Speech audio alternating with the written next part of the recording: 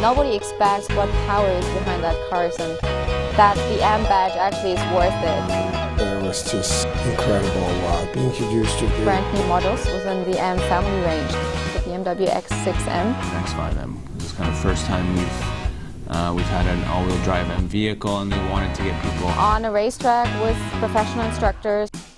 So we drove to Austria, to the Salzburg ring. We were driving all those X6Ms into the mountains.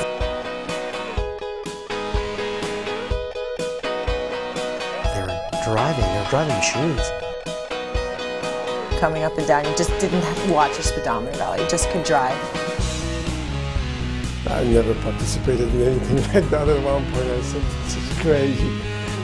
Every minute of it was the adrenaline pumping. Oh, killer. The whole idea of the track day was to kind of experience the dynamic nature of that vehicle, and that it's still a big car, but it behaves like a sports car. So first they had an autocross room where they showed us slaloming of the car, launch control on the car. And then they had us do laps. Fast laps, where you can actually experience the cars and edges.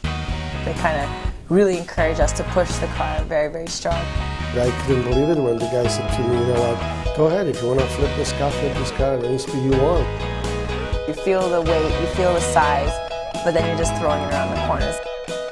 Felt as comfortable in that thing as I was in an M3. We were discovering things that this vehicle can do that you can't imagine, because it's forbidden to drive like that outside the ring. My appreciation for the BMW product changed completely.